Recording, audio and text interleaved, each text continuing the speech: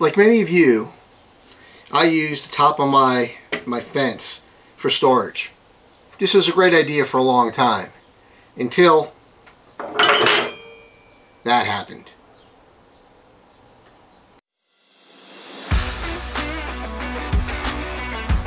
Welcome to Victory Woodworks with Vic. I'm Vic. Today we're going to do a little project for the shop. Something to help the storage on top of my my fence here, so it'll be a whole lot safer and a little bit easier to use. What's interesting is, for years I've done this, and then the other day my square fell down onto my saw. Good thing it wasn't on, nobody was injured, but you know what, the potential for damage there was great. Potential for injury there was great also.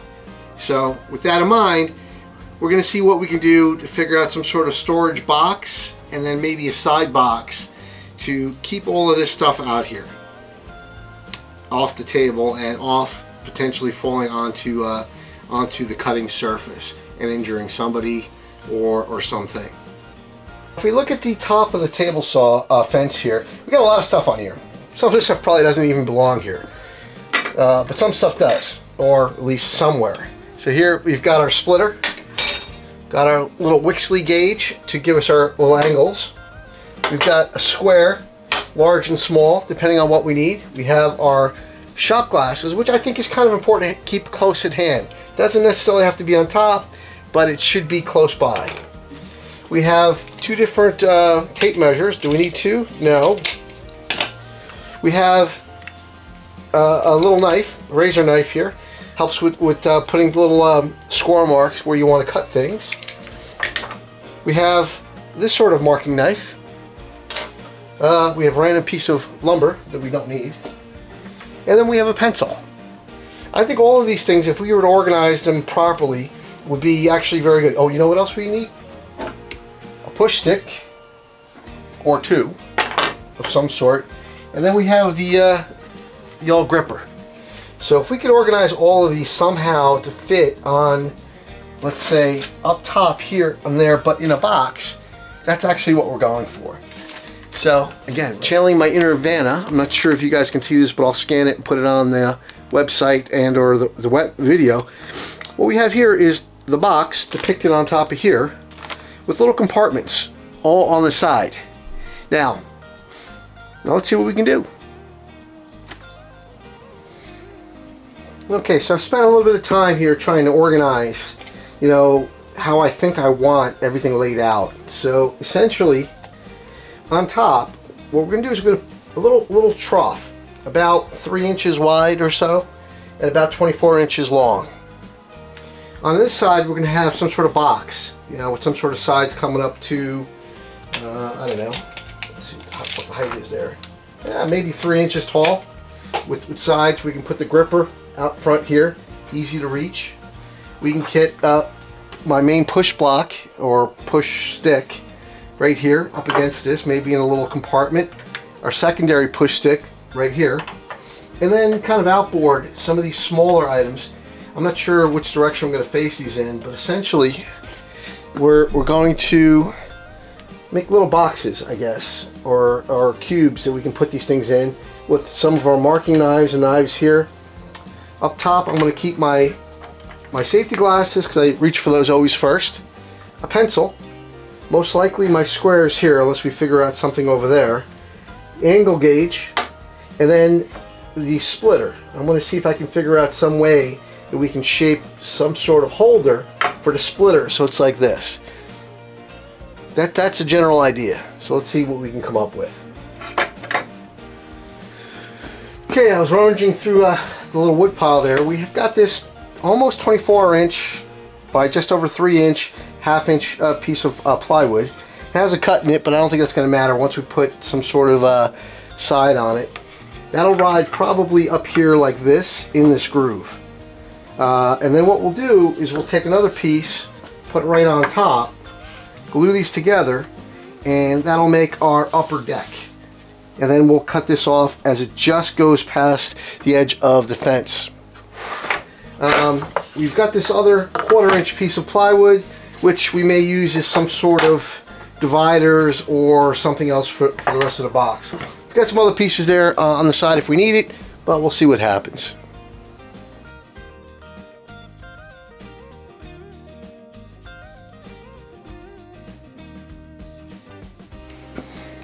Okay, I think we miscut the previous piece. So here's our base piece that's going to sit inside here. That'll keep us locked in. What we're going to do is we're going to lay this over the top, and we're going to glue it and probably tack it down with some brads. But what we're going to do is have a little overhang. I don't know if you can see that. Let's bring you down over here. Got a little bit of overhang. What we're going to do is we're going to cut the board at that overhang, and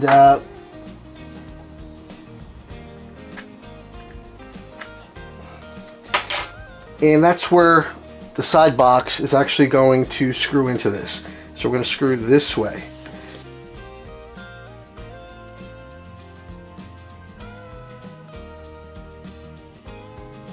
What I'm going to do is take this little 1/4-inch piece of plywood, butt it up against the fence on this side. I'm going to clamp it in, so we're going to use that as our reference to the outside edge. This way, when we glue and screw on top here, we will reference the plywood edge so that we know we're perfectly flush up and down. We do the same thing on that side.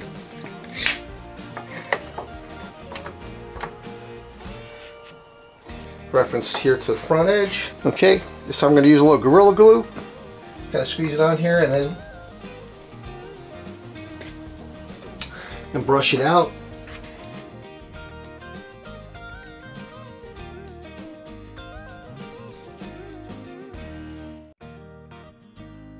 Just knock it down and just tap in a few brads.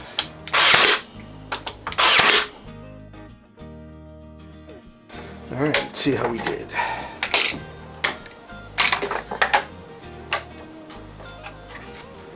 Oh, no way. Alright, looks like we shot it right into our fence. That was a total boneheaded maneuver there. Let's see if we can pull it out. Actually, before we pull it out, let's tap it in here. That is probably the stupidest thing I've done in a long time. Okay, now let's see if we can pull this thing out. There we go.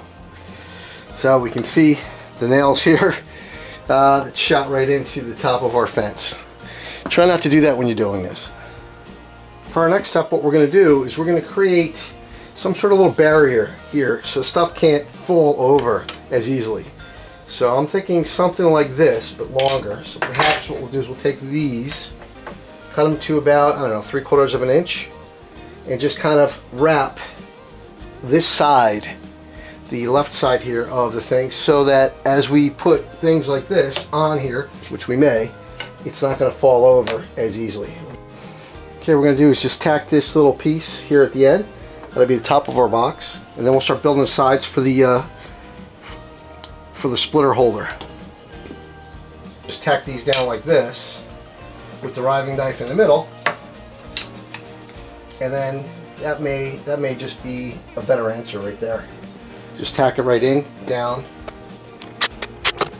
Next, I'm just going to finish off this one edge here to keep stuff from falling over this way. Okay, we're going to trim out the opposite side. So again, stuff doesn't roll out. Just going to mark the bottom here so we can cut it off. These should go here. Maybe do something like that, specific for the glasses. Okay, so measuring my glasses, they're about 6 inches. So if I cut this little piece here for the bottom, for the bottom of the trough here, and another one here, about 6 inches apart, this might be a great place to keep them right there. So why don't we do that?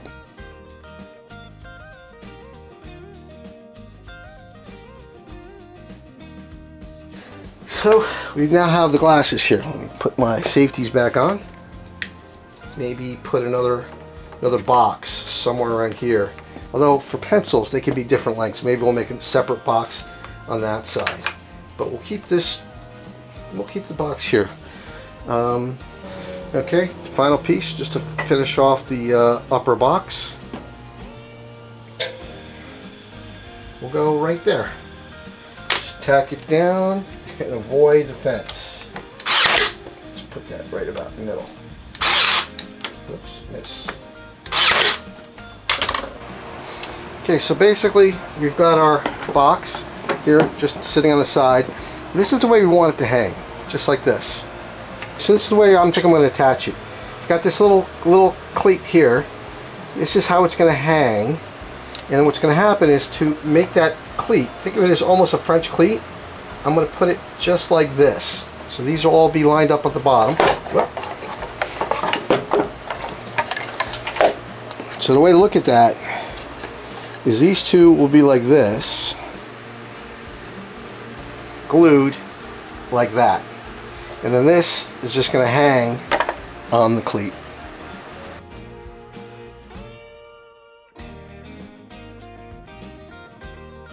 Okay, so I've been playing around a little bit with the organization of all the pieces here. So what I've decided is this angle block right here, the Wixley digital angle gauge, fits perfectly right there. That's a good spot for it. The squares here, I'm thinking this one on the outside because it's a little taller. This one on the inside because it's a little shorter. What I'll do is I'll put in like a little filler somewhere in here just so it can't really move around. It can't pop out by accident. Then maybe I'll close off the little box here so they don't slide around. Although to be honest with you, this really doesn't slide in this direction. It may slide left to right. What I'm doing here with the push sticks and the tape measures is I'm trying to figure out how these are going to fit. So this one I kind of like up against the fence or the storage box. This one I kind of like this.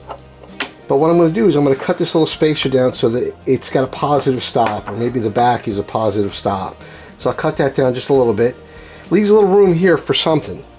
I'm not 100% sure what that is, but we'll do something there. Here what I'm doing, I'm going to cut this down to 2 inches so it matches the front piece, and then close off the box here at 2 inches. So basically it'll be a 2-inch box all the way around. Now the question is, what do I do with the tape measures? Originally I wanted them inside, so here it's possible I can put one inside like this. This is kind of small, but you can see the handle or this little clip gets in the way. So I'm also thinking of maybe putting a little piece of metal or something where these things can clip on the outside, or just tuck them in here into the box or whatever. I'm not really sure. I know the one will fit nicely. I'm not 100% sure what to do with this one. Although since I was only using it for metric, maybe we'll just stick with the old English units there, or Imperial, and just put this aside and just put it in the drawer, something like that behind us. Okay, let's just glue this in. That looks to be about right there. Let's make sure. Yep, not a problem. What I'm going to do now is just tack this down. Looks good. Let's wipe off the glue because we've gotten glue all over everything. Alright, there goes the Wixley. Here is the one right angle gauge or square. Here's the other square. That looks pretty good. Let's just slide this over, see if we can get our splitter out. Again, that's supposed to fit right here. Everybody has plenty of space. And looks like it works pretty good. Throw our pencils up in here. We have our knife. Again, we're starting to build up on top here, but that'll be all right. Okay, so what we've decided to do here is put our push stick here. I think I like this better. Maybe what we'll do is we'll cut down, if you can see in here, this to that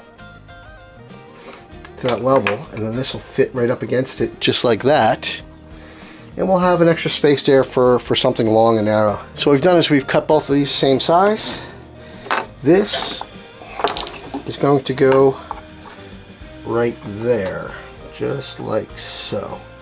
I'm going to glue that right on the line, tack it down, and then this one we'll figure out exactly where that one will go.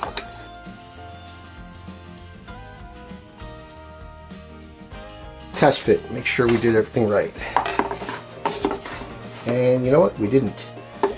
We didn't leave it enough space. Okay. Not sure what we did wrong there, but yes, another mistake was made. I think what happened was when we had this here, the box drifted away, and that made our little space there a little too small. So what we're going to do is we're going to try this again. Hopefully we get it right this time. Okay. I'm going to put it here. And we're going to give it, there's a little line I made. Similar to the last line, but a little further out. So we have a little space in there. Let's just tack this straight down. Alright, so here we go. We got our box together. Fits nicely. So maybe what we do is something like this. Something like that to hold the block down and hold it in. So we can just slide it in, up under, and it works. That works for me.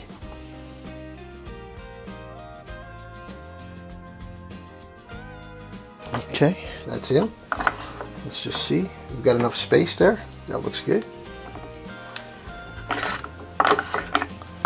And let's tack those in. That'll do that. Put our tape measure. Whoop, put our tape measure back in. Got a little room here. That should just fit there. That'll fit there. So here it is. Let's load it up with some of our favorite tools that normally ride up here. See, that fits nicely over there. This can fit on either side. I'm not sure which side I like that better on. Got our little Wixley gauge here. Got a couple pencils and other writing tools over here. We have our little squares right there. And then when we're not using the saw, we've got our splitter right in there. Our glasses, safety glasses. This little guy can fit perfectly in there, and then the question is, where do we put our tape measure? I'm thinking I'm going to mount something here so it hangs over, or maybe I'll just put it inside the box like this. We also have our razor knife here, which, to be honest, I'm not sure why it's up here. So maybe we'll just put that aside. We do have this other push block, which we can fit. I don't know where. Will it fit there? Yeah, it'll fit right there. Perfect. Wasn't even planned for, so we'll put that there, and we'll figure out how we get this to mount right here so it's out of the way. But otherwise, I think we're in good shape here. I mean, we can still put this up here if we have to. Or put it right here is where I usually have it. So that may work. Maybe we'll do something here. Put it there, mount it. I'm not sure. But that's basically it. Thanks for watching. This is Vic with Victory Woodworks. This was a fun project. This table saw caddy storage unit thingy. Had a lot of fun making it. It doesn't look that great, but you know what? Functionality is 100% there. You know what? It's shop furniture. Consider this a prototype for what we're going to do sometime in the future. Maybe what we'll do is we'll cut out some of these pockets on the old CNC over here. Maybe we won't do anything. You know, a lot of these projects, even though they're prototypes or whatever, you kind of make them, you start using them, and you just never get around to remaking them. Well, we'll see. We'll see what happens. So if you like what you saw here, please like, subscribe, tell all your friends. See you in the next video.